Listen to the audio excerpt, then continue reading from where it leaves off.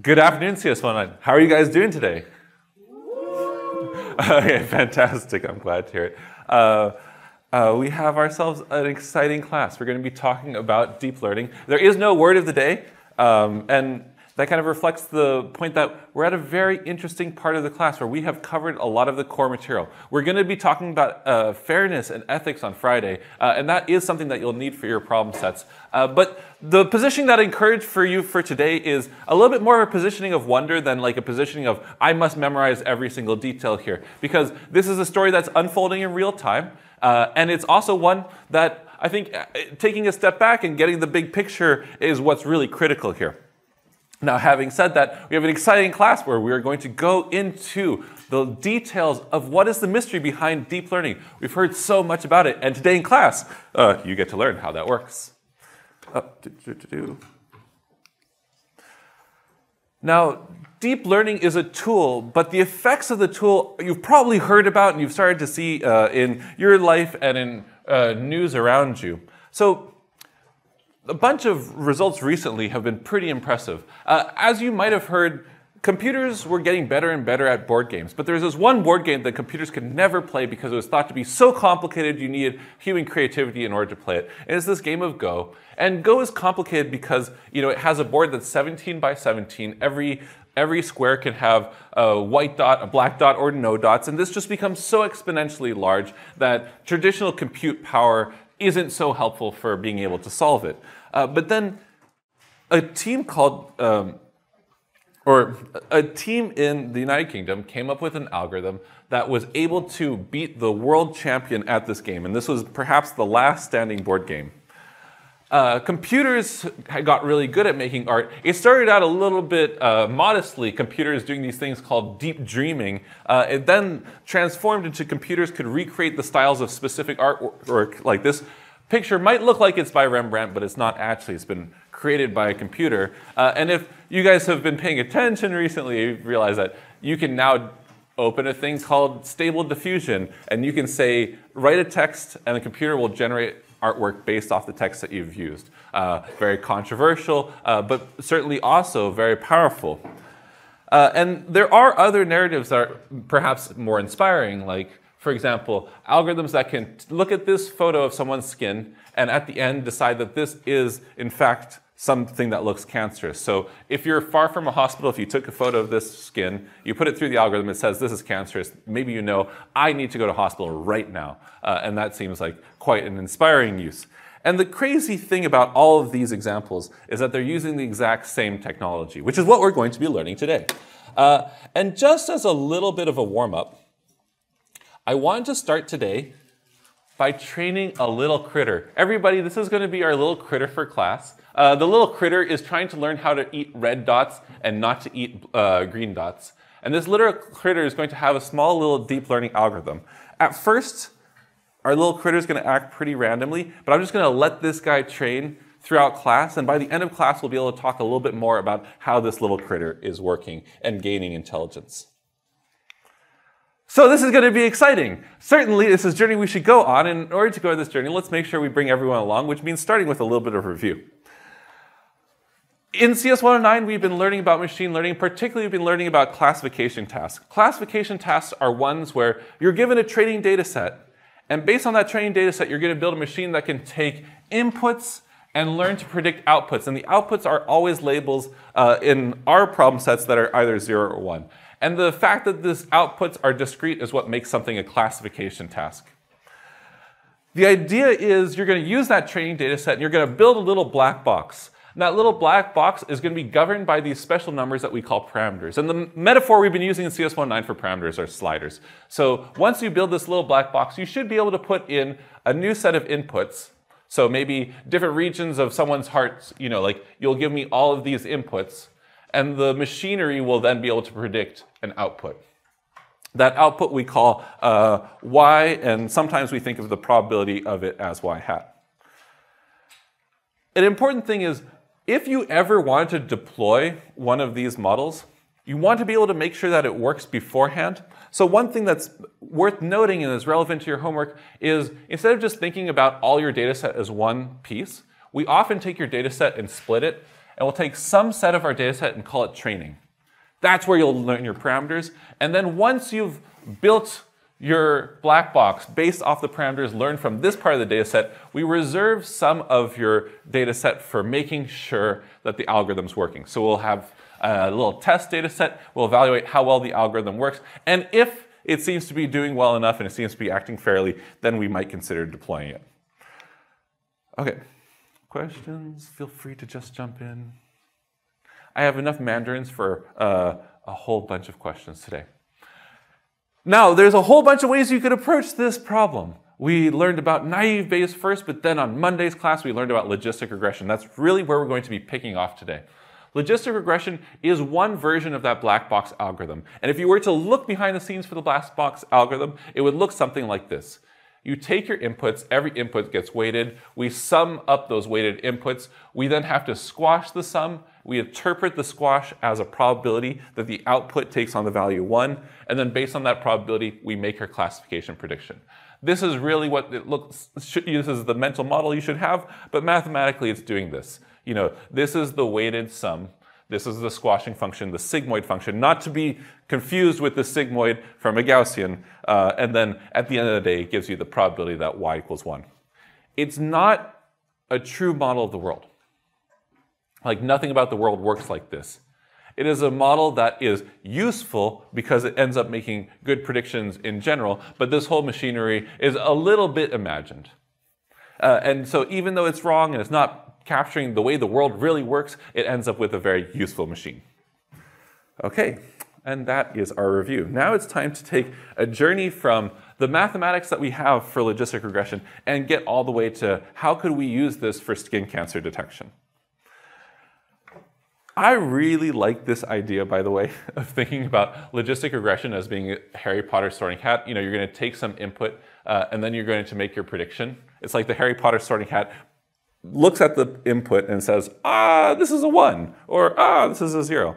And the beautiful thing about CS109 is, while you might have read the Harry Potter books and figured that the Harry Potter sorting hat was interesting, CS109 you can learn how it actually could work.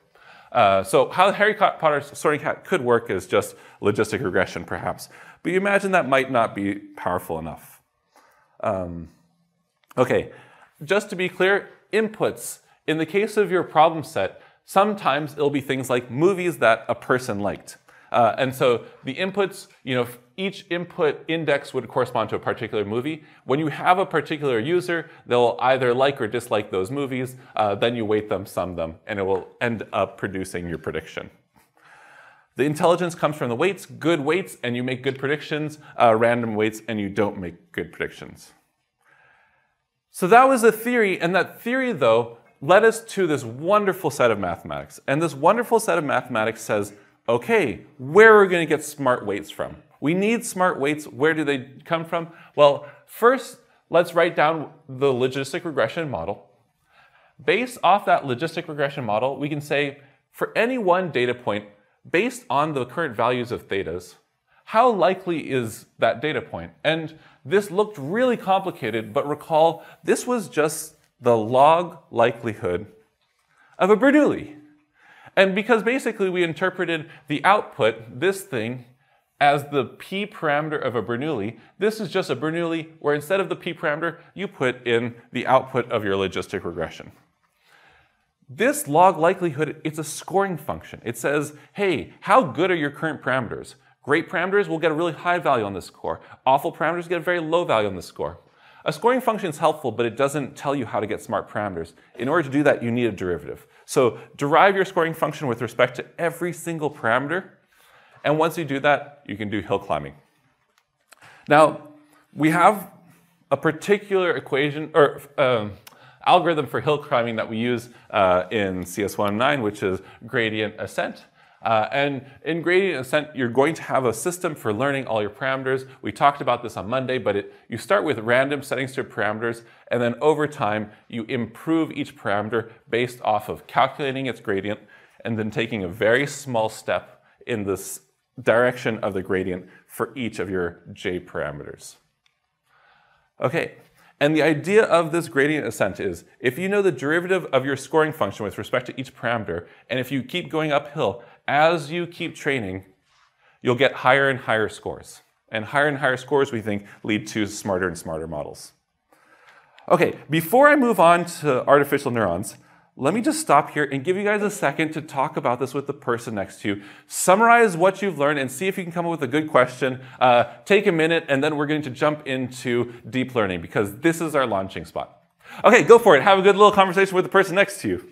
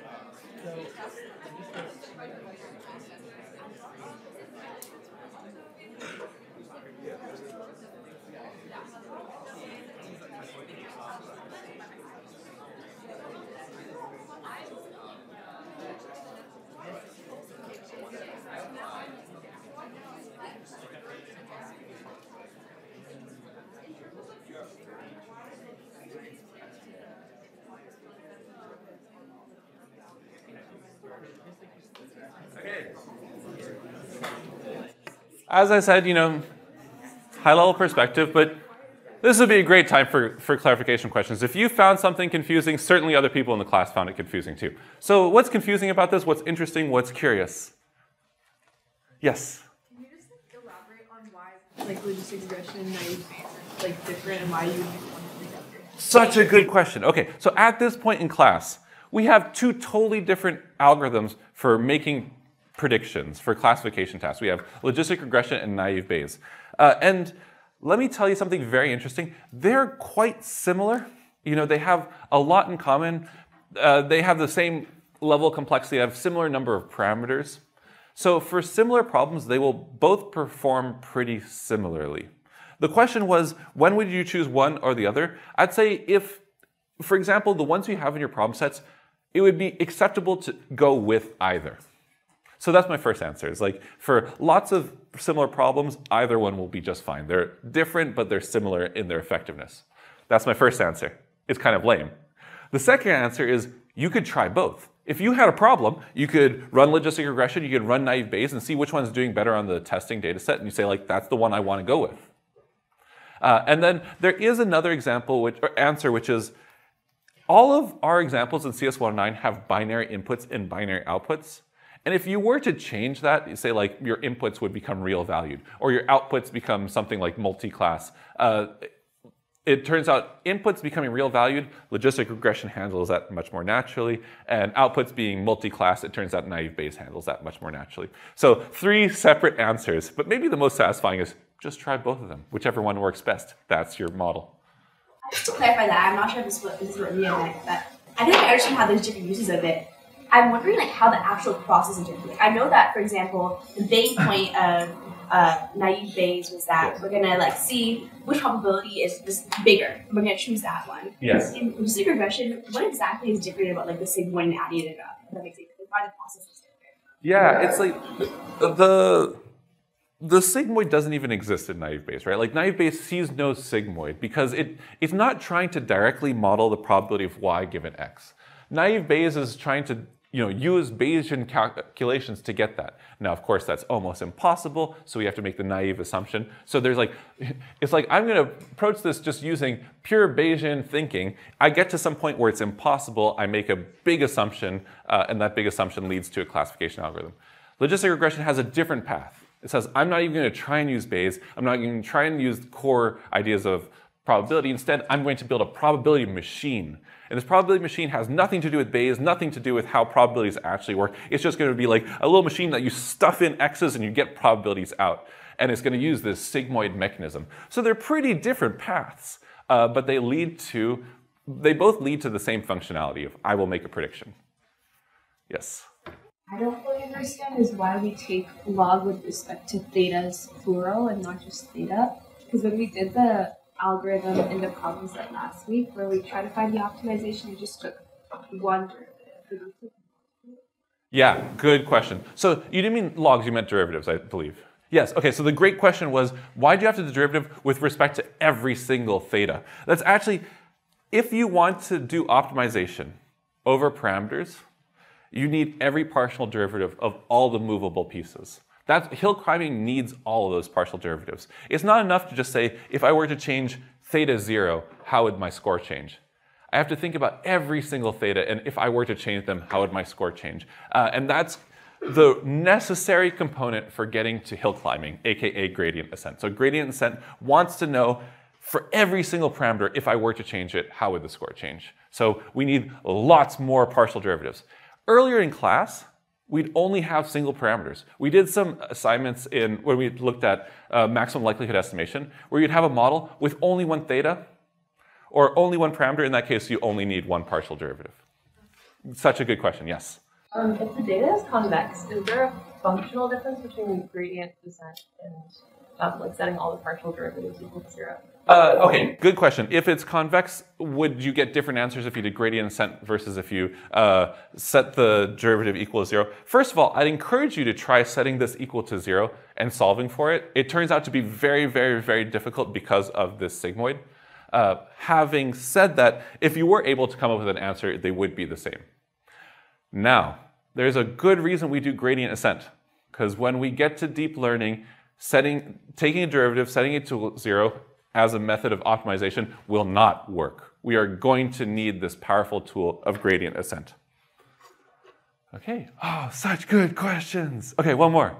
So for logistic regression, like we mentioned last class, it gets its intelligence from maximum likelihood estimation, which is basically just optimizing parameters that we use. Yes. For that, we need to, at some point or another, pick a step size to perform gradient ascent. So I was just wondering, is there some way of methodically picking a good step size, or is there some sort of convention for us to use that sort of like strikes a good balance between running time and accuracy, or is it just purely an arbitrary choice? Oh my God, I love it. So there's this big mystery over the step size. And the step size, we use this little symbol for step size. And here we can have like super small and really large.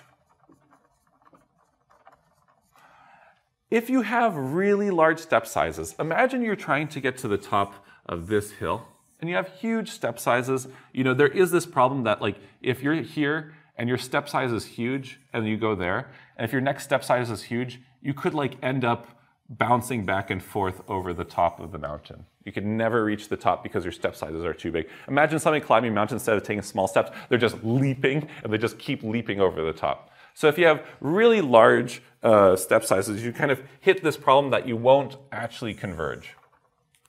Just like this marker's not converging. So over here you have like doesn't converge.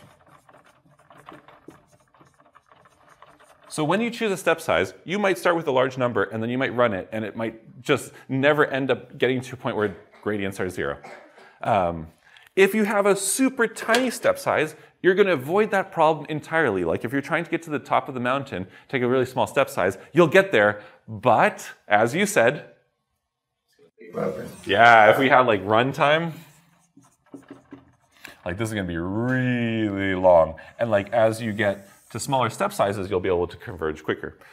We used to talk a lot about like the craft of deep learning. And a lot of the craft of deep learning were things like, how do you choose good step sizes? You know, you could do something like start with a pretty medium-sized one, see if you're in this territory, and if you are, then just make it a little bit smaller. Now, people have gotten more intelligent. There are things like adaptive gradients where the computer is in control of the step size and it's choosing at each step at each point what step size to do. That you'll learn about in further courses. So there's more sophisticated techniques, and there's the lay of the land. Good question. And there's another one. That's what I was kind of going to ask about. It's like that there seems to be parameters that aren't just like within theta, like step size or like the bias, like theta zero. And like are those things all also like? Can you do like a likelihood function on those? Okay, so you bring up a good point. So there seems to be other parameters, and particularly the step size is a good example of that. Theta zero actually is a traditional parameter. We think of it as a parameter, and we're going to have a derivative, and we're going to be doing our likelihood on, it goes into the likelihood function. Whereas step size doesn't show up in the likelihood function. And so this sort of parameter gets a special name. It's not just a parameter, it's a hyperparameter. Like it's super excitable. And that's just to be like, there's some parameters that we're not going to try and learn. Instead, we're going to set them ourselves. Step size being one of them. And as I said, in CS109, we just give you some step sizes. They work pretty well. You can play around with them. And in further classes, you can learn really cool ways of making those intelligent, or making intelligent decisions about those. Okay, yes? The view parameter is 0. Does that mean we're like disregarding that data point because we're saying this is yes. Like, it's not important for that being the result? Yeah, exactly. And your thetas can then become positive or they can become negative. And if it's positive, saying like, this one is going to be shifting my probability positively or, to be more likely. And if it's negative, saying this data point's making me think the probability is smaller. So there you go. You can have 0, you can have positive, you can negative for thetas. Okay, and then you can put it through hill climbing and you get to a point. Fantastic. There's such a simple idea behind deep learning. It's amazing how close you are. The simple idea about deep learning is, hey, you know that logistic regression that we just spent a lot of time talking about? That logistic regression is like a cartoon model of how a human neuron works. Now, if you haven't studied neuroscience, that's totally fine.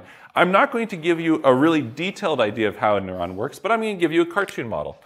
So in a cartoon model, your brain is filled with these things called neurons. Did you know that?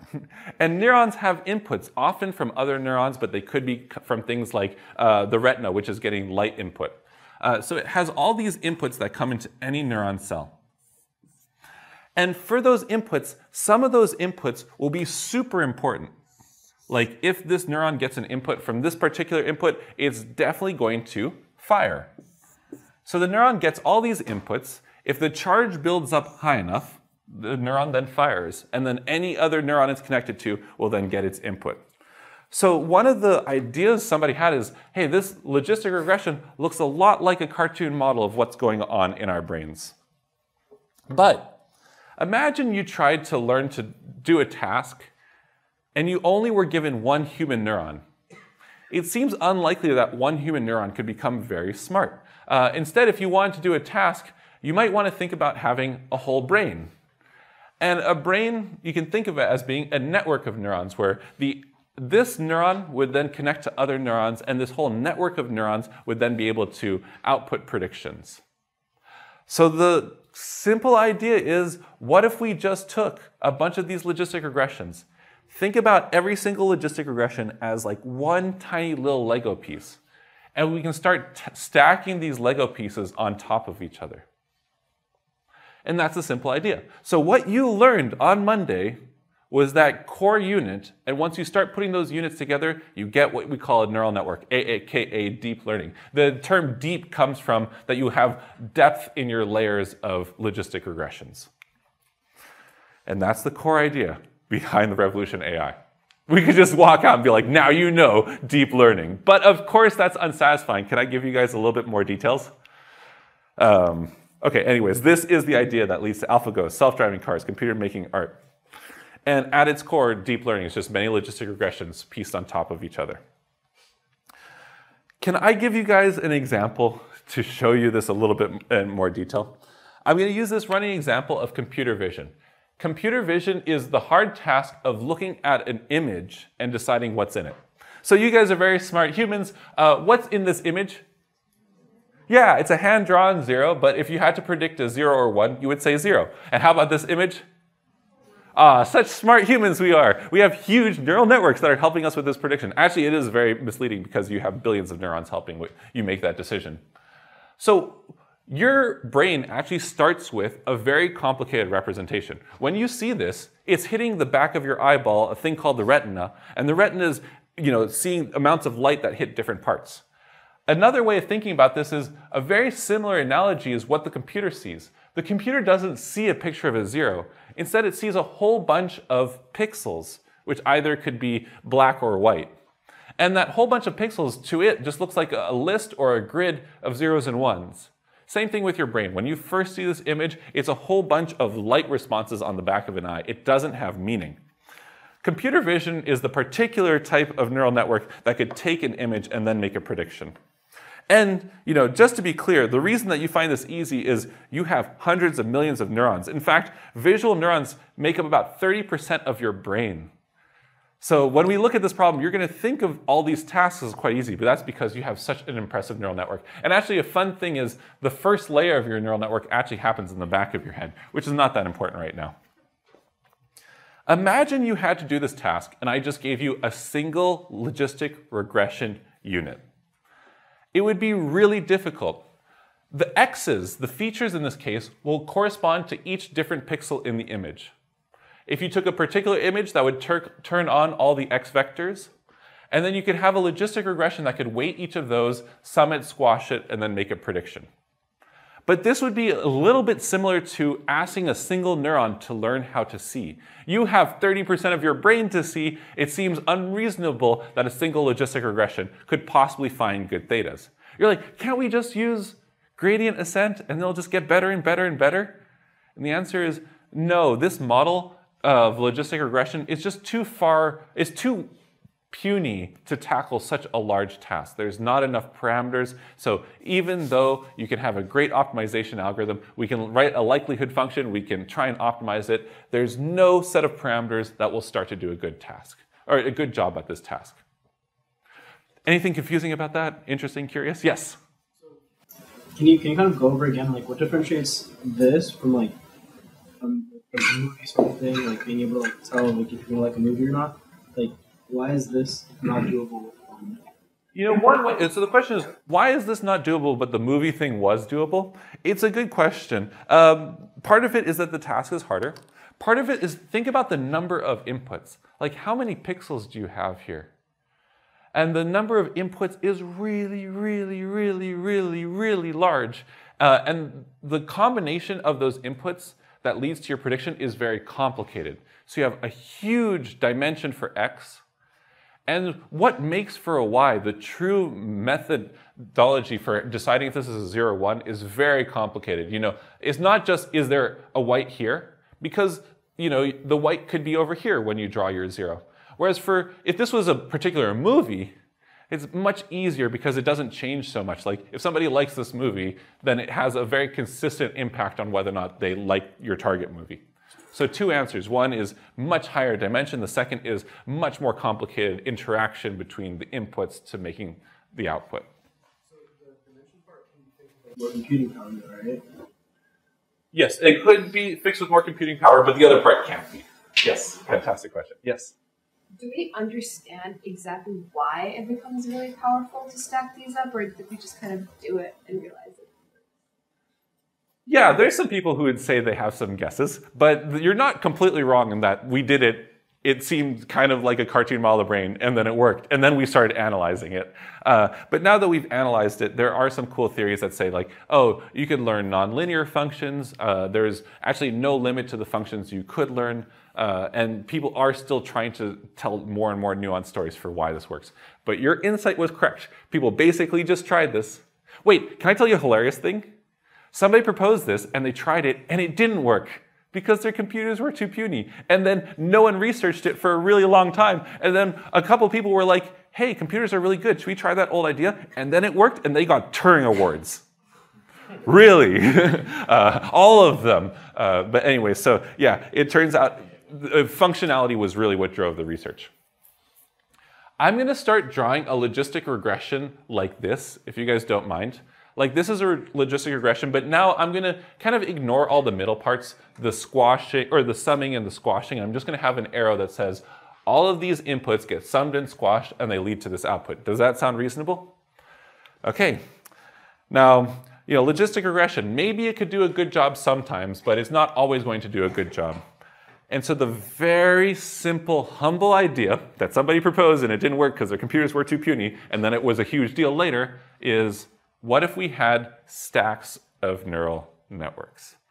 And to be clear, here I'm going to say you have your inputs and you have your outputs, but I'm going to introduce a new thing called a hidden layer. And every single thing in this hidden layer is going to be a logistic regression connected to the inputs.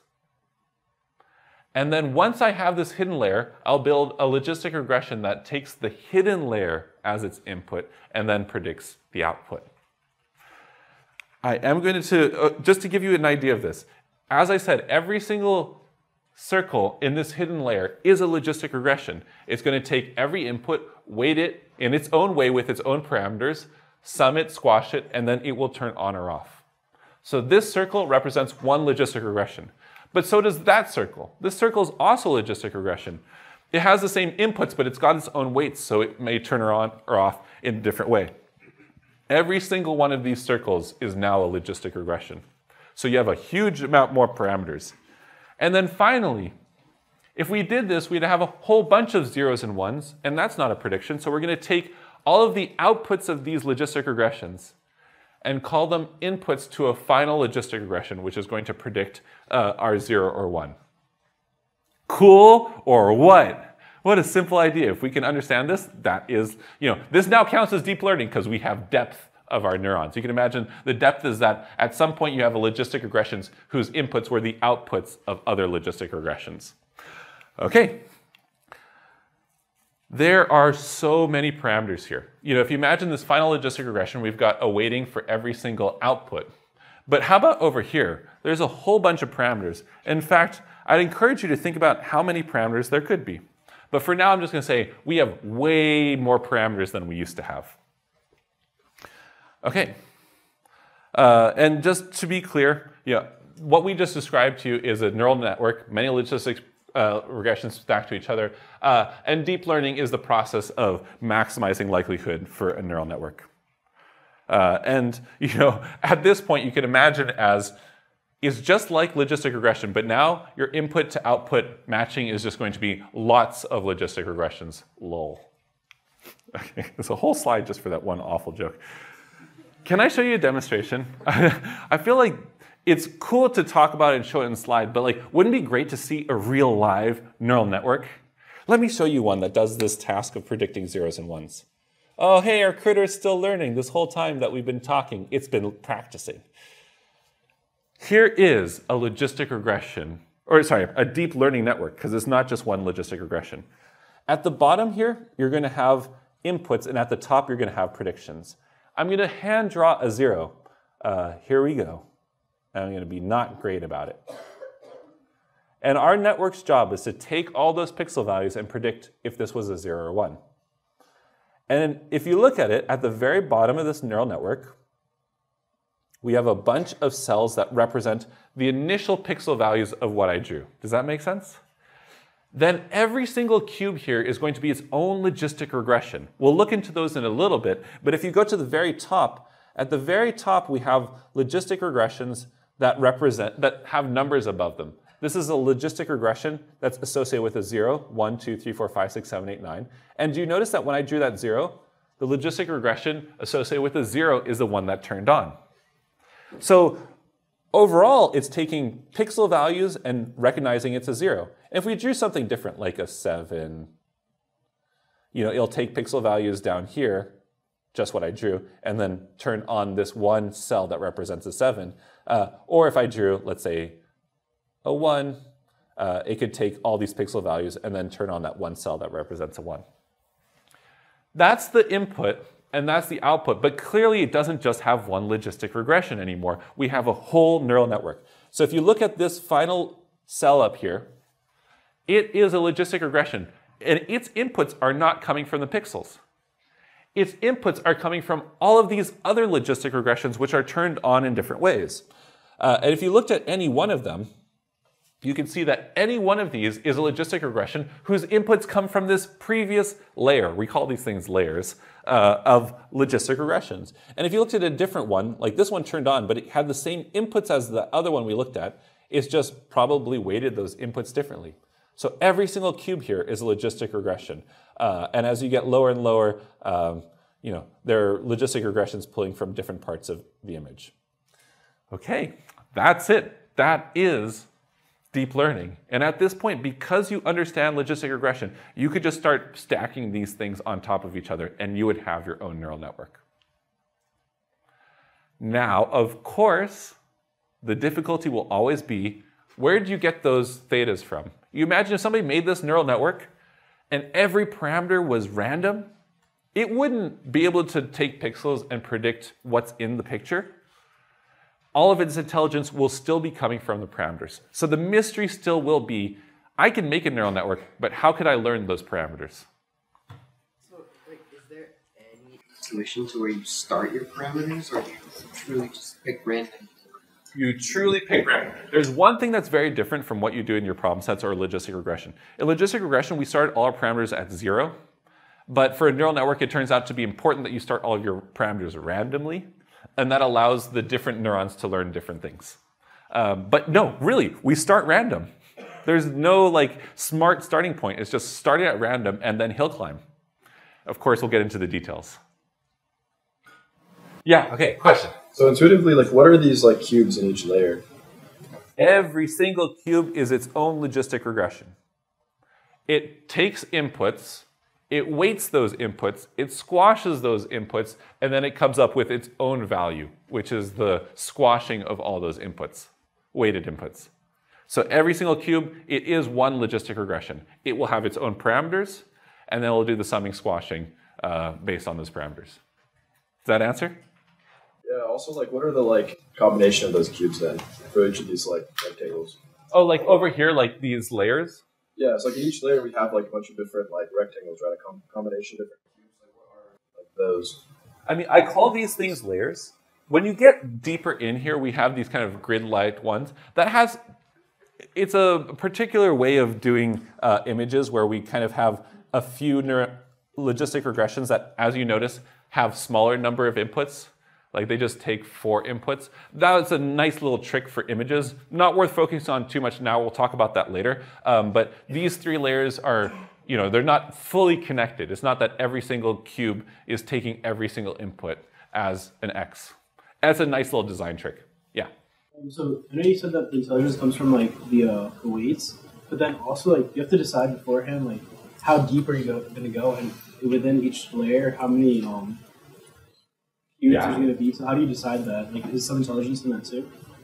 It's a lot like this. I would call those hyperparameters. So this is a little bit more like the art and craft of deep learning, is you construct how many layers, you construct how many neurons per each layer. Maybe there's some neat little thing you'll do at the beginning so that these neurons have fewer inputs. All those things are artistic choices, I would say. Of course, there was one person who was can I have the computer build a neural network that could make those choices for me? And people have definitely done that. And yet still, I still see a lot of people just being we'll make a bunch of neural network. It'll have 40 layers, and each layer will have 100 neurons. So artistic choices. I'm just going to ask a question. So if it's artistic, you just have to practice your own way until your accuracy goes up, I think. Yeah, exactly. So if you could do something if you didn't know, you could make 2 neural networks, train both of them, and then see which one starts to get smarter. And then that's how you could make your artistic choice. Sounds a little more like optimization then. Yeah? Okay, so at this point, I hope you're understanding this big picture that deep learning is a bunch of logistics pointed together. You've visualized it, hopefully you understand it, but I haven't told you where we're going to set all those thetas. I've now exploded our number of thetas without talking about how we're going to set them. And that seems impossible, which leaves us with the final mystery for today. How do we train? And you guys are getting that close to understanding deep learning. It is such a simple idea, logistics on top of each other, but you need to be able to answer this question as well. And the start of this journey is going to be maximum likelihood estimation. We're going to say everything in our neural network is a parameter, and we want to choose the parameters that maximize the likelihood of some training data set. There we go. Okay, first a couple learning goals. I do want you to walk away from today's class understanding chain rule a little bit better, and understand how chain rule is the heart and soul of the gaining of intelligence for a neural network, the deep learning. I do want to demystify deep learning. Like, you guys might have heard about deep learning. You might have heard people talk about it like it's some sort of sentient being, but now I want you to understand, no, it's something you could tangibly understand. And then finally, one of my goals is you walk out today so ready to get the big picture of the logistic regression that you have to do for your problem set. Okay, and now it is time for some math worth learning. We're going to go through the math that is how deep learning gets us intelligence. And this might become something you could expect should become common knowledge. Like, as deep learning becomes more and more pervasive, it impacts our lives more and more. Whether or not you build it or you just want to understand this tool that exists in society, we should know this math. Okay, a little bit of new notation. I am going to write it on the board over here so that we can keep track of it over time. I got X, that was our inputs of our little black box. I've still got Y hat, that's our output of our black box, but now I've got a hidden layer H. And I am going to talk about each of these things as XIs. That's nothing too new. I'm going to refer to each of these neurons in the hidden layer as H. I think I call it J, right? Yeah. So we're going to call each of these ones HJ. And HJ is going to have a whole bunch of parameters associated with it. And the parameters associated with HJ, I'm going to be calling the thetas. And in superscript, I'm going to say it's for HJ. And that's going to tell me that I'm going to have a bunch more thetas. Oh, sorry. This is thetas for the hidden layer. And particularly for this logistic regression, it's going to have a theta for every single one of the inputs. So this HJ will have a theta for x0, x1, x2, x3. Does that make sense? So HJ, it's going to have a theta for theta 0. It'll have a theta for theta 1. It'll have a theta for theta 2, a theta for theta, for x3. And so because of that, we're going to think of, oh, it looks like they're hanging out together. We're going to imagine there's going to be a whole set of parameters for this hidden layer. And for this hidden layer, it will have two different subscripts. It'll say, I have a parameter for, in this hidden layer, every combination of some input and some hidden neuron. Wow, that's a whole bunch of parameters. Every single one of these hidden neurons is a logistic regression. So HJ is going to be a logistic regression. You guys ready for it? That means it's going to be the squashing function of the weighted sum of two things. One of those things is x. And the other thing is going to be theta, is going to be the theta h's for j. But this transpose is the same as saying, okay, we're going to sum over all the inputs in xi. We're going to take every xi, and we're going to weight it. It's going to be a weight, so it's a theta. It's coming from this hidden layer, so it's going to have this superscript h. And particularly, this is the one that's going to the jth hidden neuron, so it's going to have a j subscript there. And we're going to loop over all the inputs, and there's going to be a different theta for every single input here. So this is my mathematical way of saying every single circle here in this hidden layer is going to be a logistic regression. It's going to be a logistic regression which has its own weights, and there'll be one weight for every input hidden layer combination. If I gave you x's and I gave you all the thetas, you could use this formula to decide if hj was turned close to 1 or not. when you actually evaluate this, this will become a number. Okay, that was complicated. Let's take some questions. Yes? So how many betas would there be in, I guess, that example? It's such a good question. I'm going to ask you in just a second, but I'm going to let you guys start thinking about it. You know, like imagine there's 20 or, 40 things here and 10 things here and 1 thing here. You can start asking yourself, how many thetas are there? But I will ask you in just a second, so think about it for a moment. I do want to introduce just a little bit more notation.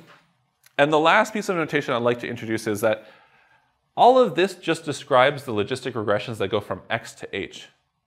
There's one final logistic regression that takes all of these outputs as inputs and then predicts OY. And in that final logistic regression, y hat is the output of a logistic regression.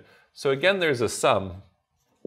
This sum is going to go over and it's going to pull out each of the h's and it's going to weight them. And it'll be another weight. And to distinguish the weights in this part of the neural network from the weights in this part of the neural network, we're going to consider these weights to be theta with y in the superscript. And that's just so that we can tell apart these weights from these weights. So these are the weights in the H layer, and these are the weights in the Y layer. Okay, and then here it is on the screen for people who have trouble reading on the board. But I'm going to keep this on the board the whole class through. Yes? Does that mean every H value is dependent on every single value of X, and ordinary standard is the theta value that you choose? What you said was 100% correct. That's awesome. So every single H gets the exact same set of inputs, and the only thing that's different is that they will have different thetas, so different parameters. Okay, rock and rollin'. What I don't understand is you said that the little circle is the regression thing. So how is it having thetas if everything's contained within the circle? This little circle, it's going to be a computation. You'll start with the x's, and how do you compute the value of this little circle? The way you compute the value of this little circle is you use this formula. So you take all your x's, and then you're going to be weighting them by these thetas.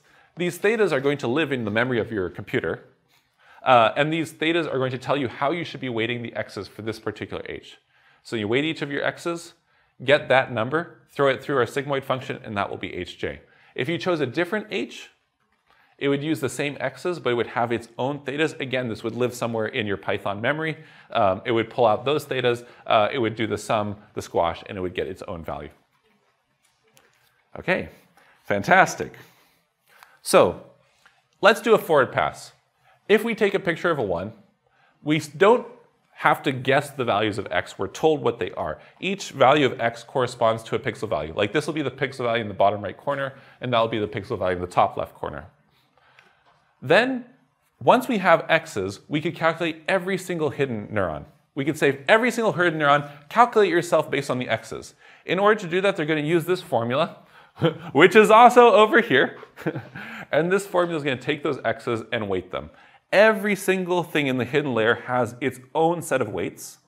So they will come up with different answers. Even though they're all taking the same x's, since each one's weighting its own weights, they'll get different answers, and then you'll activate the hidden layer. We call this the forward pass. This is the prediction pass. So we took an image, we activate the hidden layer, and then finally we're going to activate this layer. This layer is going to say, okay, I'm going to take each of these as my inputs. I'm going to weight each of those inputs using the weights that are stored in this part of my Python program. And then I'm going to get that sum, squash it, and I'm going to call that my prediction. Okay. So that's forward pass. If we wanted to get to the point of learning these thetas, it's now time to score our forward pass. So we did our forward pass. How good a job did we do?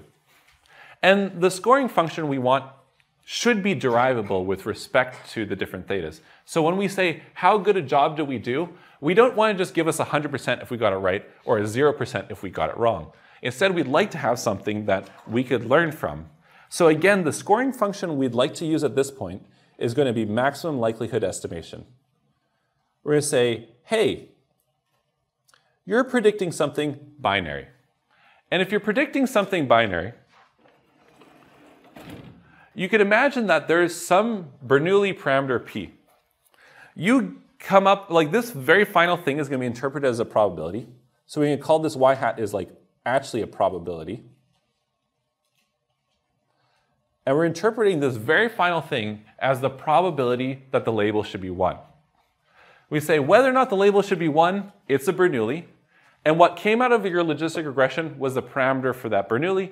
And we can say how likely is a true label of 1 if your probability was a 0.8.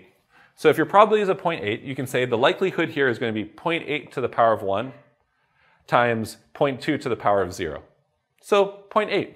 If you guess, if the true label is a 1 and your final probability is a 0.8, we can score that. And we score it in the exact same way that we score logistic regression, which I appreciate is complicated, right? We've got this whole like Bernoulli thing. We have this continuous likelihood function. That over there is the log of this continuous likelihood function. So this scoring function is not very good for computers. We want the log version of it, and we end up with this crazy equation. But the high-level picture is the same. You know, you could make a prediction, end up with a probability, and I can score that probability using the MLE mindset. Questions, curiosities, concerns? Yeah. Like what's actually in layer H? Is it another set of thetas per each regressions, or is it actually like a 0 or 1? Both. There will be thetas, and those thetas will lead to actual values. They won't be 0 and 1 because they're coming out of a sigmoid. They'll be something between 0 and 1. But they'll be smushed to be close to 0s or 1s. And so they're both true. There are thetas, they'll have numbers. There will be activations, like if you put an input, you can activate the hidden layer itself. So there's both a theta, you can think of those as living between the layers, and then there's the layer itself, which will end up taking on values. Yeah? Score the probability. Oh, sorry, what was the, I couldn't hear you. Score the probability. We score the probability using MLE. So we're going to say, how likely does one data point look like based on this prediction? The data point will have a true label. What's the true label here? So you end up with a probability out here. Let's say it's a 0.8. How do you score the 0.8 if the true label is 1? So y hat is going to be your 0.8, and the true label is going to be y. And so you could put that into this little function here. It's 0.8, put that through a log, times it by 1, because the true label was a 1. This is going to be times by 0, so we're going to forget that. It'll just be 1 times log of 0.8 will be your score. So you have these two things, this y hat, which is the probability that you just calculated, and if you had a true label because this is training data, then you can put those two things together into a score. It looks really confusing. I feel like this equation is incredibly confusing for what it really is. It's just taking a probability and scoring it based on the true label. And it's just using this derivable version of the Bernoulli probability mass function. Insane. But very clever. Good job, whoever figured this out. Okay. Yeah. Just as a sanity check, so I know you just said that layer H is basically a list of like outputs of the sigmoid. Yeah. But wouldn't we need to pass on like a list of binary inputs when we do the second round of logistic regression? What a good question. Do you remember earlier somebody asked me, hey, when would you use logistic regression? When would you use naive Bayes? I threw out a little bit of an interesting comment. I said, hey, if your inputs weren't binary, if your inputs were something like real valued, that's totally fine for logistic regression. It doesn't care. But it totally breaks naive Bayes. It turns out logistic regression doesn't rely on the fact that x's are 0s or 1s. Logistic regression is totally fine if those are like 0.7. It's totally fine if those are like, 20. It doesn't even change the probability analysis because the MLE is all just based off of that final output anyways. So there's no probability analysis here. It's just a black box, and that black box is totally fine with real valued inputs. Good question. Yes? Impact the answer though that you would get if you're putting in non-binary things? Like I'm thinking in terms of maybe our movie example, instead of doing they like it or they don't like it, it's like they 70% like it. You know what? Logistic regression would just learn different weights. Okay. And it would probably do better if it had richer inputs. Okay. Such a good question. I love this. Yes? Alright, back to the log likelihood thing. Yeah. Like if your true value is a number from like 0 to 10, well, in this case, let's say it's 0 or 1. We're still into the predicting 0s or 1s. Because if it wasn't a 0 1, then we couldn't use the Bernoulli probably mass function. We'd have to use a different one. I'll talk to you about that at the end of today's class. But actually, yeah, we're just predicting hand-drawn zeros or hand-drawn ones. Okay, fantastic. This is a crazy complicated slide. It gets a little bit easier from here. It looks scary at some point, but it's just a ruse. So if you can understand this, you're in a good place. Okay. Okay, we put it all together, and we start to write neural networks in much more compact ways. We've got our x, we've got our h, and we've got our y. Between the x and the h, we have some thetas. Between the h and the y, we've got some more thetas. And then I have this question that somebody asked me earlier, and I was so cheeky, and I said, you figure it out. No, I'm just joking. So let's say our x is size 40. Our h is size 20.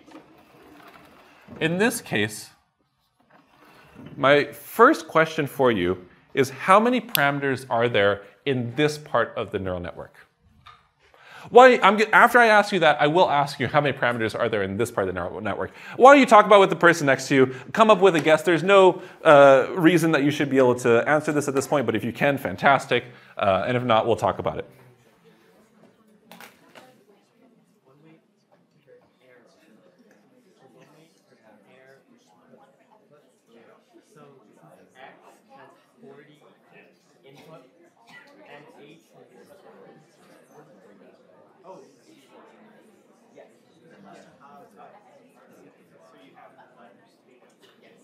Okay, let's do this.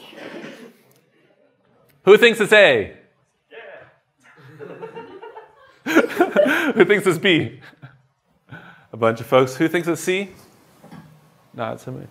How about D? A couple folks. Okay, fun fact, they're actually all a little bit wrong. No, they're very close. I would say if I had to choose between these, I'd probably choose B, because this final layer is actually just one logistic regression, and its inputs are the hidden layers. So if there's 20 elements in the hidden layers, it'll have 20 inputs, and each of those inputs need to be weighted exactly once, so you'll need 20 parameters. The reason I say it's slightly wrong is because I think the true answer should be 21. And the reason is, we're not going to get too much into this in this lecture, but you know he had that bias term when we did logistic regression. We're still going to keep using those in our neural networks. So there'll be one extra term for a bias. But that's not important right now. You know, really, the number of things in this y is not too large. How about this one? How many parameters are there in this chunk of the neural network? So this is the part that connects the x's to the h's. Think about it. Think about it. It's time to vote. Okay, and imagine there's a +1 to all of these. Who wants to say 800? Bunch of folks. Who wants to say 20? That would be nice. Who wants to say 820? That'd be nice too. Who wants to say 16,000? Just all the parameters of the will again. In this case, there's actually a little bit more than 800. If you forget the bias term, there would be exactly 800. Because every single one of these hidden neurons will have a parameter for every single input. So each of these are going to have 40 parameters, and there's 20 of them. So there's 20 times 40 parameters in this chunk. There'll be a few more once you have bias terms, and 40 times 20 is 800. Oh, my God, I got it wrong. It says how many parameters in total? 800 plus 20 is 820. Man, reading comprehension, Chris, tisk. Okay, so there's something like 820 parameters if you have 20 hidden neurons and 40 things in your inputs.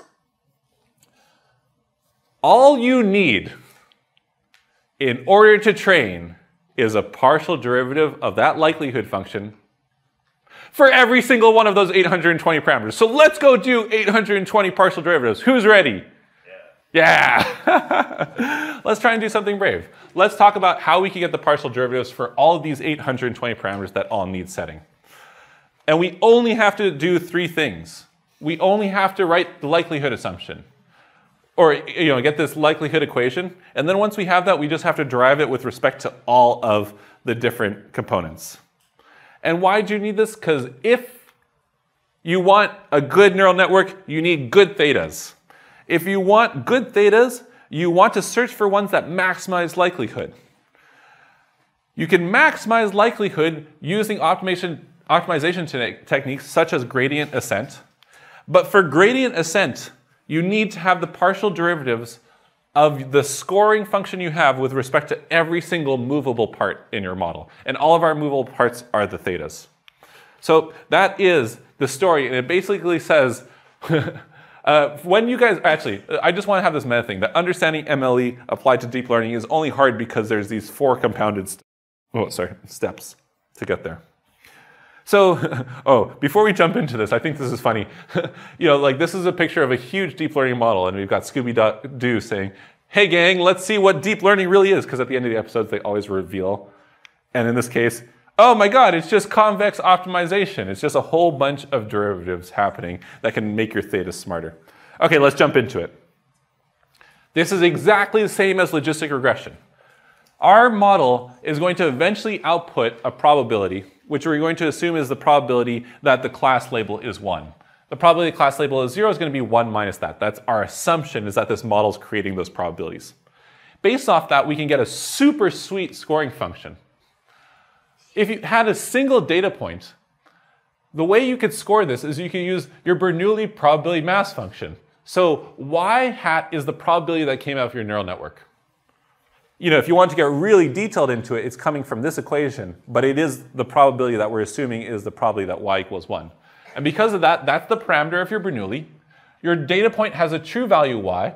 It'll be the probability raised to the 1 or 0, which is the true value y. And this is the continuous version. So great, y is a Bernoulli. We can use that as our likelihood function. If we have many data points in our training example, we're just going to do the product of those many times. So you get a whole bunch of the outputs of my output of my logistic regression, or my deep learning for the ith training example raised to its label.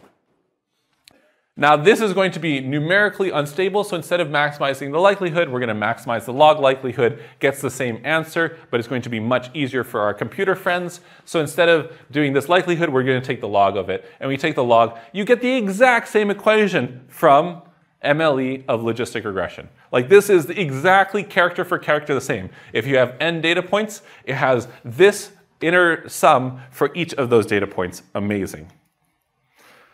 So this is the same as logistic regression. This is the same as logistic regression. Finally, though, all we have to do is derive this with respect to every single one of our thetas. All of the thetas here, all the thetas here. So, we had 800 here and 20 there. We're going to do that derivative. Now, our goal is the derivative with respect to all of these output parameters and the derivative with respect to all of these hidden parameters. If you can calculate all of those partial derivatives as a function, you are done. Here is a bad approach. Let's say you want to calculate the derivative. You're like, I've got this scoring function, and I want to get the derivative with respect to, say, a theta here. A bad approach would be, you could say, oh, y hat is actually this. This is the equation for how y hat's calculated, so I can just substitute that into my equation. And so instead of having this log likelihood here, I could put that into my equation, and then I could keep chaining these as I go. That would be correct, but will lead to a math bug. Instead, what I'd like to show you guys is derivatives without tiers. How can we derivatives without tiers? Because this is going to be important, because deep networks often don't just have one layer, they have multiple layers. So we need to know how to do this calculus without making us want to pull out our hairs. So no tiers calculus. And it comes down to the chain rule. And Mr. Blanton was my high school math teacher, and he taught me the chain rule. And I told him I don't think it was going to be useful, and he was right. It was in fact useful, and it now governs most of artificial intelligence. Chain rule says if you have a function, you can decompose it using some intermediate step. I find this a little bit abstract, but I find this really easy to understand. You want the derivative log likelihood with respect to a theta. There's an intermediate result, which is the probability. So get the derivative log likelihood with respect to that probability, and then you can multiply it by the derivative of that probability with respect to the thing that went towards calculating the probability. You can decompose each step in your calculation of log likelihood and get the derivative piece by piece.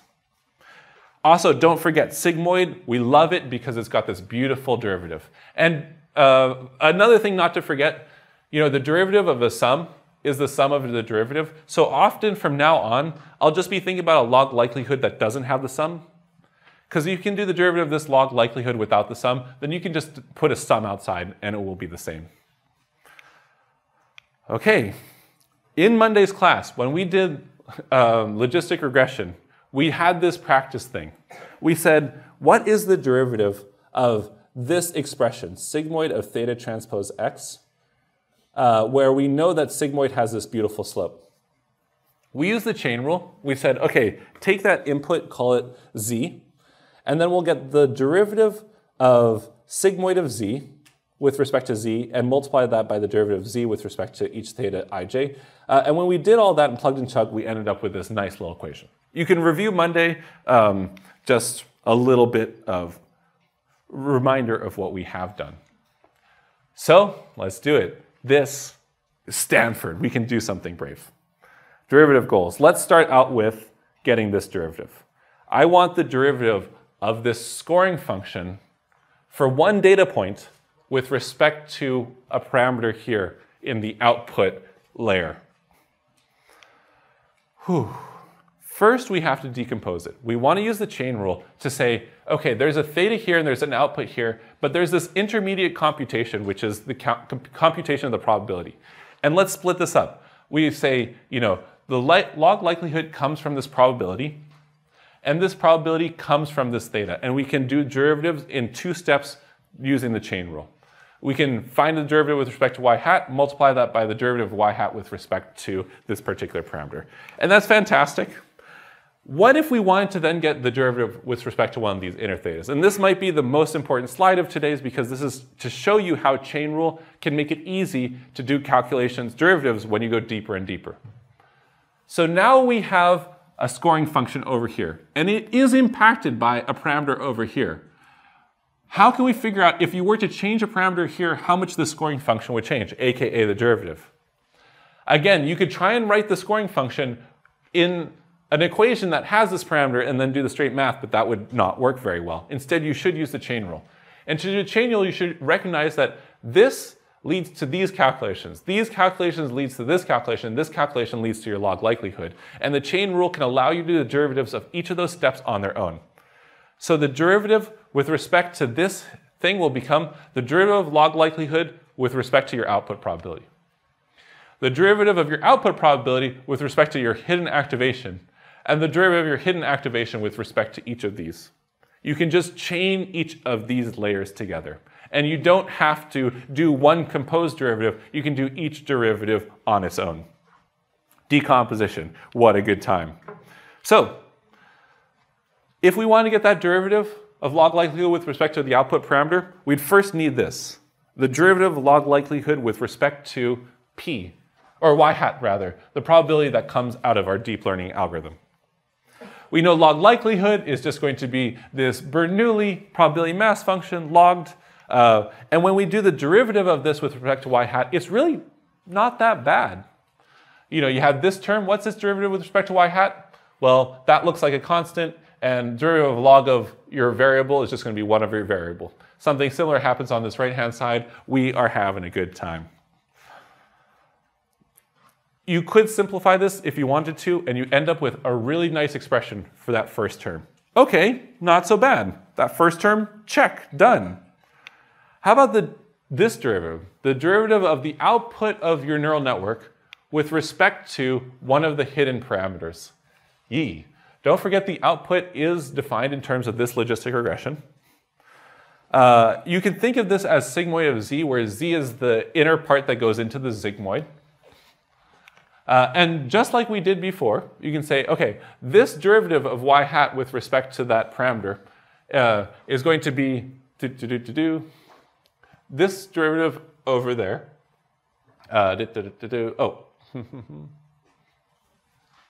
Oh, right. This is the sigmoid.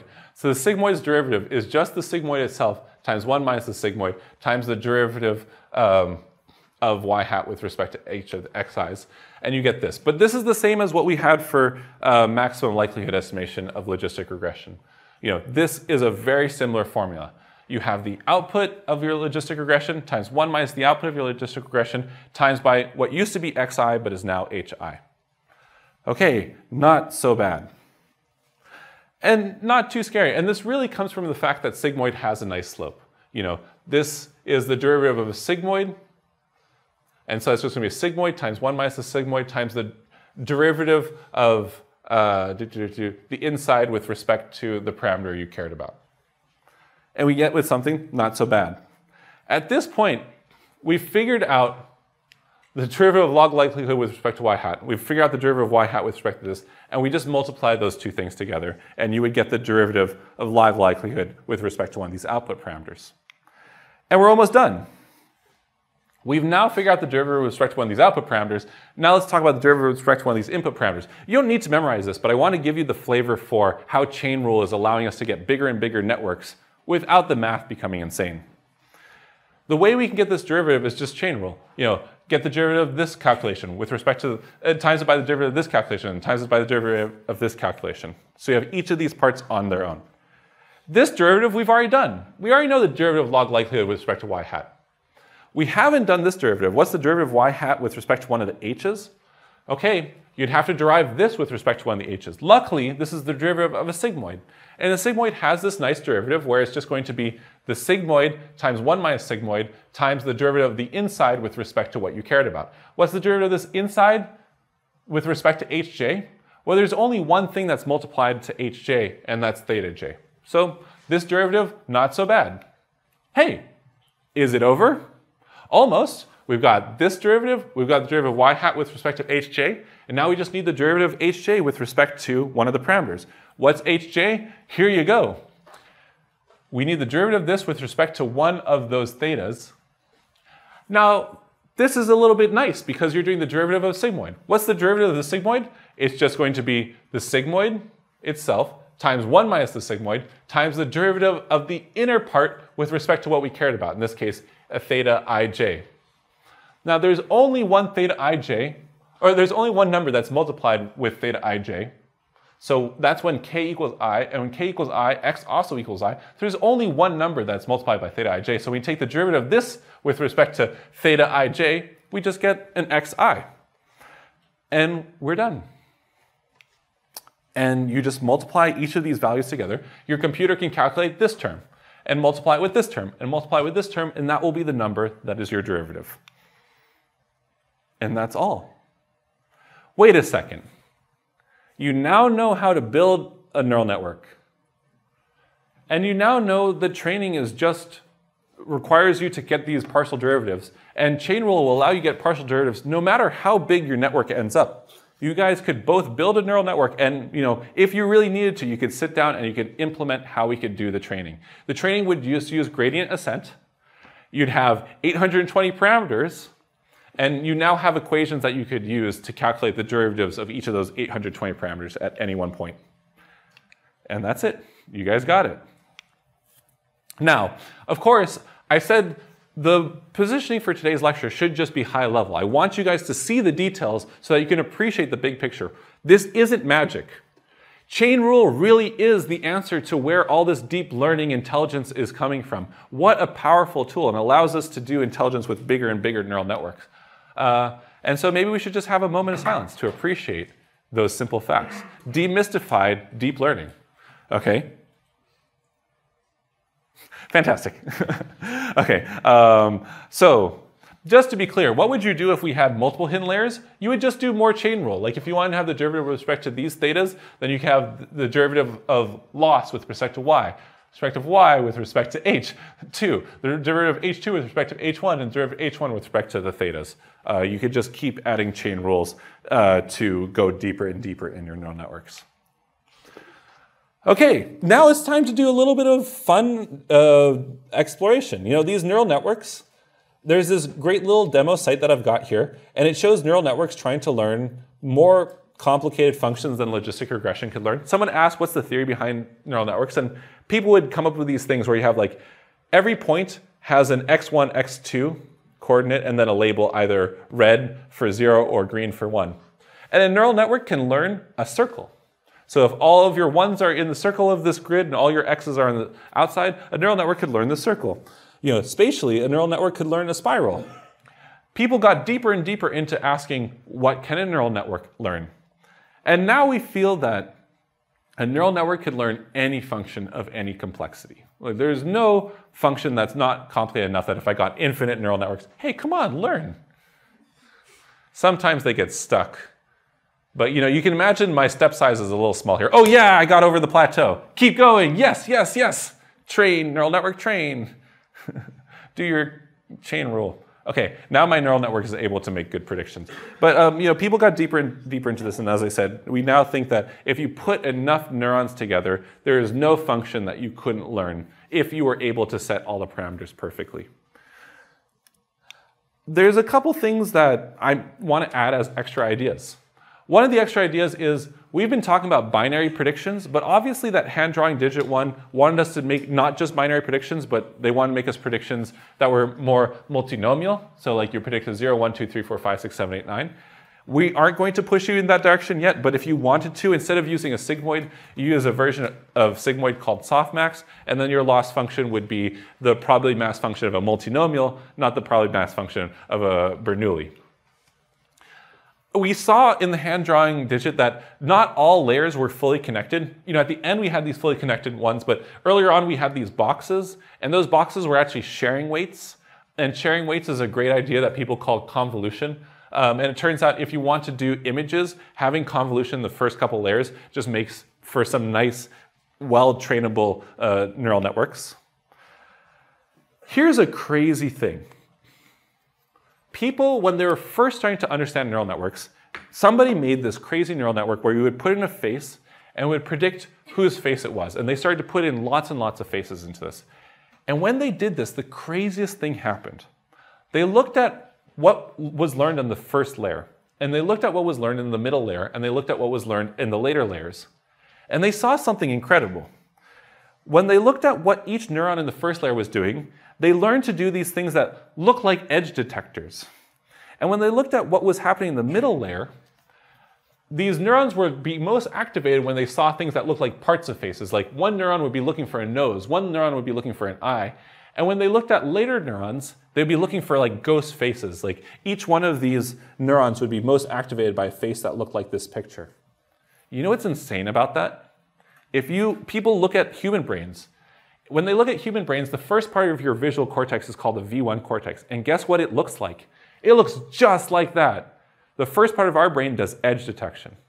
If you look deeper into our brain, the next chunk of brain does things like finding parts. And then eventually we get to higher level concepts like who are we seeing in this? So a neural network with the mechanism I just told you, when it was trained on data without being told how a human brain worked, replicated some of these key properties. Insane. And at that point, people were like, whoa, Turing Awards for all of you guys. Obviously, neural networks have many more than 820 neurons. In fact, there's this Google Brain Network which does visual recognition, and this is certainly outdated. But a few years ago, it had 1 trillion neurons. And when you looked at those trillion neurons, they'd be 22 layers deep, and somebody architected each of these layers painstakingly. But at the very, very, very, very, very, very end, is still producing a probability of different class labels. They trained it on a whole bunch of things. They also trained it on like all frames from YouTube videos, so it got super into cats, which is just hilarious. Anyways, if you looked at the different neurons that this trillion parameter neural network learned, they had semantic meanings. Like you could look at the best stimulus and you'd be like, okay, here's a neuron, and this is really looking for things that are diagonal. But here's a neuron that's looking for these circular grids. But later on, you'd have like, there's the duck neuron, there's the flower neuron, there's the knife neuron, and stuff like that. There's this really hard test. It says, I'm going to give you an image from 22,000 categories, and you have to figure out which category is in. It was created by our own Fei-Fei Li, and these categories are pretty specific. You could get a picture of a stingray, or you could get a picture of a manta ray, and you'd have to be able to tell the difference between those two. If you were to random guess, you would do awful at this task. There's 22,000 classes. Before neural networks, people spent a lot of time trying to get really good at this, and they got to about 1.5% accuracy. And people got papers off of 1.5% accuracy. And at some point, people started using neural networks for this. And they started to get closer to like 44% accuracy. Humans can get close to 93% accuracy, and the most up-to-date neural networks can outperform humans on this task. And we kind of know this. How many parameters is too many? It turns out if you have enough data and you have enough computer power, the scary thing is it doesn't seem like there is a limit here. We're in this really weird world where if you throw more compute power that can do more gradient descent, and you have more parameters, you have more data, There doesn't seem to be a ceiling. The models just seem to get smarter and smarter. And that's why there's such a weird arms race going on between like Google and GPT-3 and all these folks to make the best neural network.